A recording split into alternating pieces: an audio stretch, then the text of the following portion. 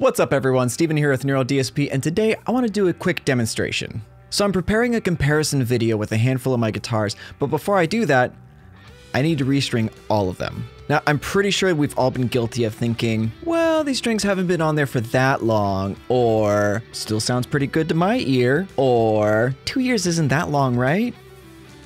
So I thought I'd take the opportunity to demonstrate old strings versus new strings. And these strings aren't super old either. My Legator strings have probably been on there for about 4 months, and the comparison Dellinger Bass's strings are pretty new. But one of the most important factors of getting a really great recording and ultimately a great mix is having great source material. And hopefully I can demonstrate that it's always best to spend the extra time up front getting great tone with fresh strings than it is trying to fix it later on in the mix when it's your last resort. So now I just gotta restring some guitars and record my example. So let's go ahead and take a listen to the new strings first.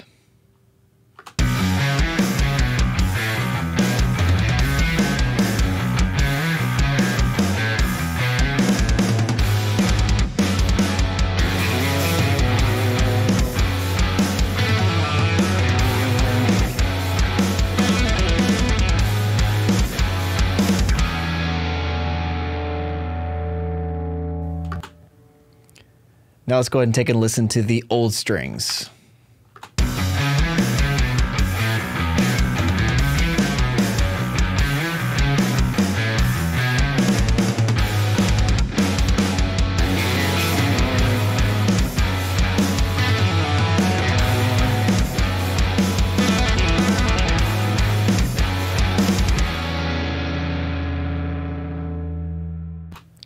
Now it is very, very subtle, the difference, but you can hear that there's a general brightness and even a little bit more forward kind of mid-range in the guitars, especially on the newer strings. So let's go ahead and take a listen to these and flip back and forth a couple of times so we can kind of really hear the difference between the two.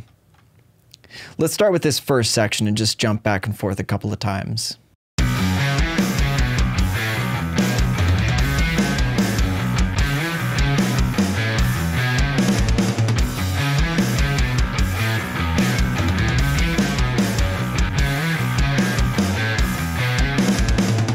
And of course, you can hear that the new strings are brighter, but the old strings have sort of a dullness to them, like a thumpy sort of quality that I'm really not liking. And you can really hear the difference on this run in particular.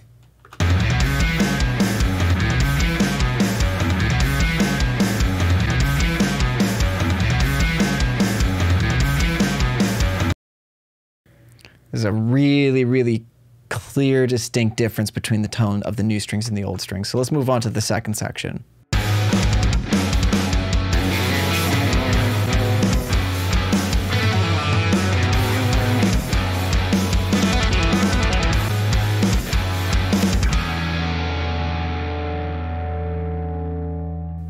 Again, there's sort of a brightness and a presence to the mid-range that I really like in the newer strings. So to be clear, I did use the exact same settings between these tracks because I wanted to illustrate the difference of tone that the source material gives to these amplifiers. So what I'm going to try and do now is make the old strings sound as good as the new strings. So the way I have this set up is panned left is the old strings, panned right is the new strings, and I want to try and see if I can get the left and the right to match each other.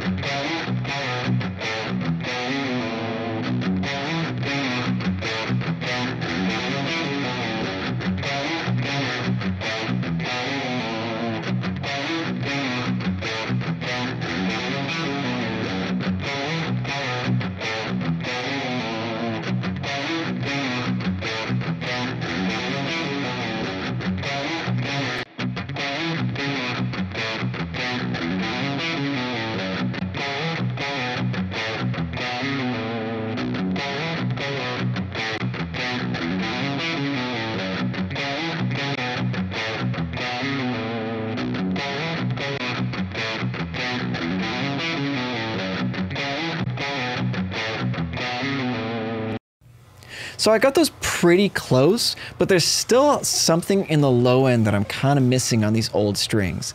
And I don't know exactly what it is, but at the same time, this kind of proves my point that I really would rather just restring the guitars and get some great fresh sound at the beginning. Because at the end of the day, getting a great mix and great recording is an amalgamation of dozens, if not hundreds, of very small decisions you make along the way. When you decide to restring your instruments, it's just one of those choices. Thank you so much for checking out this video. I hope that it was useful. Please like, share, and subscribe, and hit the bell icon for notifications on when we upload videos. Comment down below, let me know what you think of the video and if you want to see more content like this. And as always, I'll see you in the next video.